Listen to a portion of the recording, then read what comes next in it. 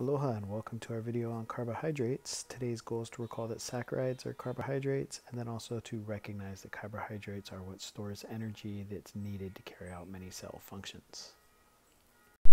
Okay, so let's talk about carbohydrates real quickly. We're going to talk about the various types of carbohydrates. There's three primary ones. They are the monosaccharides, disaccharides, and polysaccharides.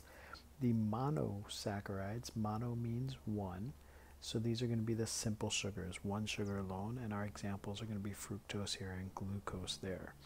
If I take a fructose and a glucose and I add them together, like we see over here, we get sucrose, and that's going to be a disaccharide. A di means two. So these are going to be two monosaccharides joined together. We looked at sucrose over here. We have lactose, which is a milk sugar, and then also maltose, which is when we get two glucoses that are bonded together. Now, what if we add more of those together? Then we get what we call a polysaccharide, and that's going to be many of these monosaccharides joined together. There are three kinds I want you to be familiar with. Plants store energy as starch, so things like potatoes and corn and things of that nature are going to have an awful lot of these sugars attached to each other, and that's what the starch is. We also have cellulose, which we'll talk about when we talk about the cells, and that's what forms the cell wall in plants. And then finally, as animals, we store it as glycogen, so long strings of sugar attached together.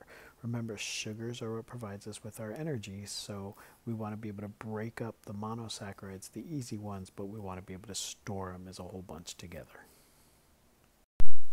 Okay, let's talk about carbohydrates and health real quickly. Remember, carbohydrates are the sugars, are the main source of energy for our cells, and we'll learn about that when we talk about cellular respiration. We want to remind you that there are simple sugars and complex sugars. Simple sugars are going to be your monosaccharide and disaccharides. That'll be one or two. Most of the disaccharides and things of that nature are going to be these processed sugars, and we'll talk about that in a couple seconds.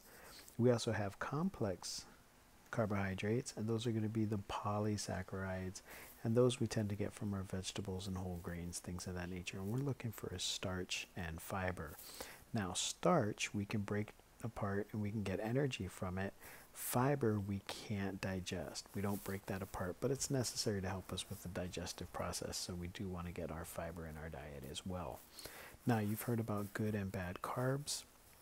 These processed sugars tend to line up in the bad carbs here, and what you'll notice is normally when we eat, so here's our eating time, we'll see a spike in our blood sugar, and that spike in the blood sugar releases insulin out at the same time we're eating, and then that insulin is able to control it and we stay about where we should be.